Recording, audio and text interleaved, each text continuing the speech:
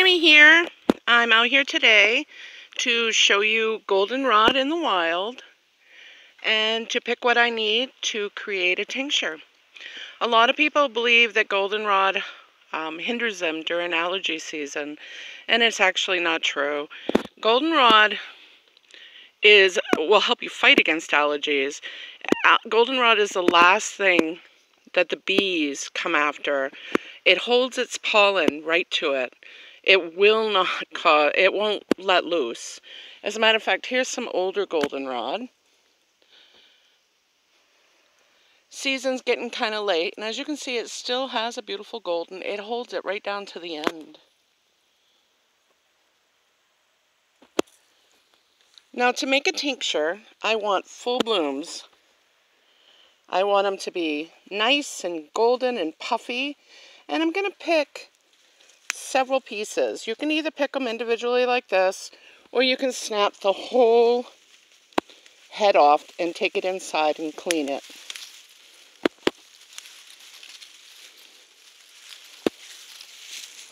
Just like that. Now, you don't dry goldenrod. You don't have to dry goldenrod. It's actually better if you take the blooms fresh and go ahead and make a tincture when you bring it inside. You're going to shake them. Make sure there's no little creatures that are living within them. And I don't even rinse them. They don't need to be.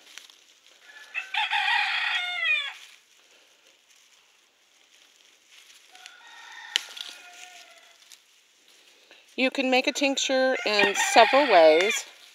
I use 100% vodka. I also do a glycerin one. And I also do a half and half, where I'll put glycerin in on them, let it settle, and then pour alcohol to top it off. Some people have a hard time using alcohol as their tincture base, so adding glycerin to it or making an all glycerite, it's not really a tincture, it's called a glycerite. Doing an all glycerite makes it easier on them when they actually take it. Here's some that has started to go to seed and puff out a little bit. Now, I will tell you that I take whole bundles like this in full bloom, tie them up and hang them, and they never do that. I've sold huge amounts of them to people that they use them either for crafts or they'll save them and make medicines themselves later. All right, I'm going to continue picking. I got quite a bit here to go through. It's getting past time though, so here in Maine we're heading into fall. There isn't a lot of time left, but I still have plenty of bloom.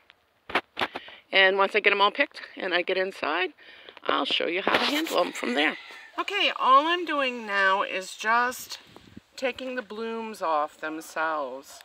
And I want to get all I can. I will tell you that before I harvest or go after any herbal ally, I always ask permission. I know it's going to sound funny to some of you that don't understand. But if the plant doesn't give itself to you, I don't believe that the medicine's going to work for you. So if you have a hard time taking it off or you have a hard time finding it, well, then it's not your medicine. Those are just my beliefs. It's how I was taught and it's how I stand. And I say a little prayer and say thank you to the plant for showing itself to me and allowing me to harvest it so that I can make medicines for my family, friends, those that need it. You know, people mistake all the time that, anybody can do this, but are you really supposed to? I believe it's a calling. You either are attracted to plants and know them on a spiritual level and medicinal level, which to me is the same, or you don't. And if you don't, then it isn't your job in life. All right, I'm going to continue getting these all ready, and then my son's going to help me, and we're going to show you how to put a tincture together. All right, this is what we ended up with, a nice little pile.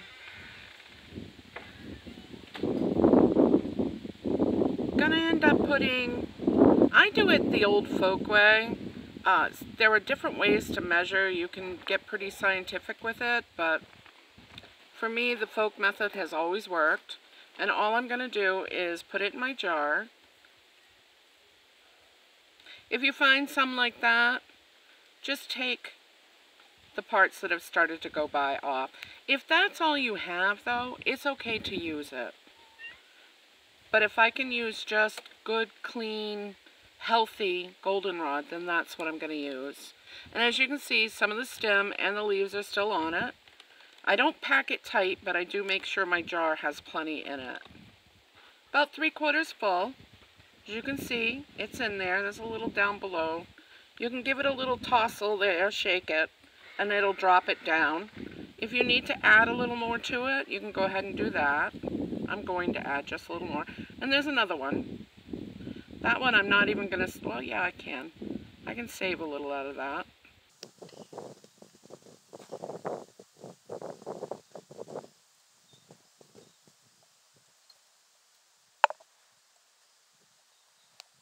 I happen to see that, so I pulled it out.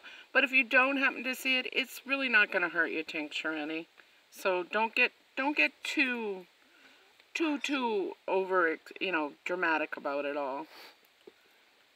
And then I use 100 proof vodka. That's the reason I use the 100 proof is because it already has all the balance of water and alcohol in it. I don't have to do any measuring to figure that out. And then all I'm going to do is just as simple. Pour it over the top of it.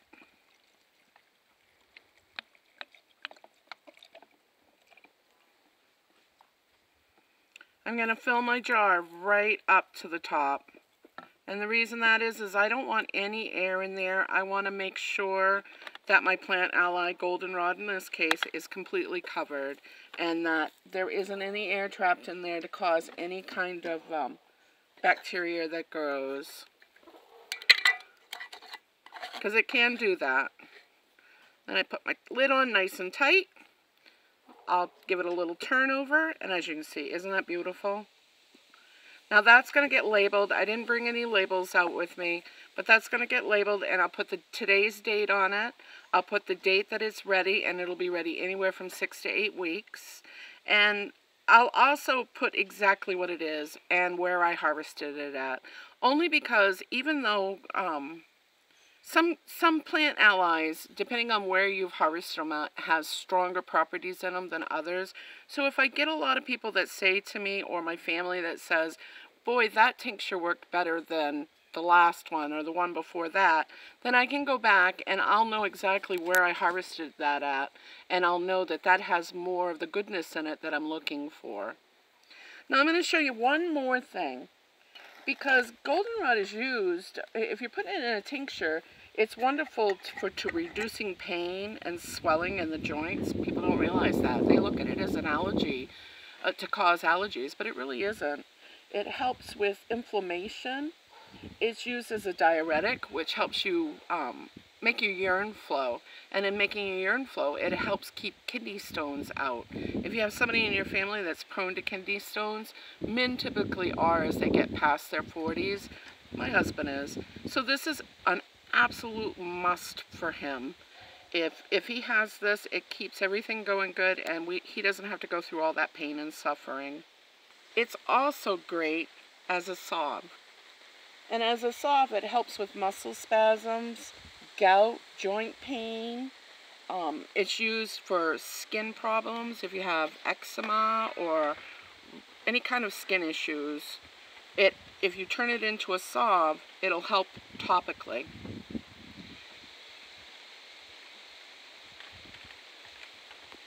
Sorry about that. I missed these when I was actually going through it. That's why it's always best to double check, triple check. As you're loading your jar, just don't cram it in there. Go right through it. And I'm going to do exactly the same thing, but because I'm using it in a salve, I also use other bases that go with it, so I don't need as much of it. I just need enough to get the medicine out so that I can add that in. And I'm doing the same technique. I'm just filling my jar 3/4 full, But in this case, I used to use olive oil or sunflower oil, and you still can use those things. But I prefer vegetable glycerin now. And the reason I do is it holds the medicine, pulls it out better, holds the medicine's benefits longer. And vegetable glycerin is actually really great for your skin. So it helps too. It works with whatever you're making to help heal whatever issues you have going on with your skin. And then I'm just going to pour it over the top, just like I did the alcohol. Now this takes a minute though, because this is heavier than the alcohol, so it'll take a minute for it to get down in there.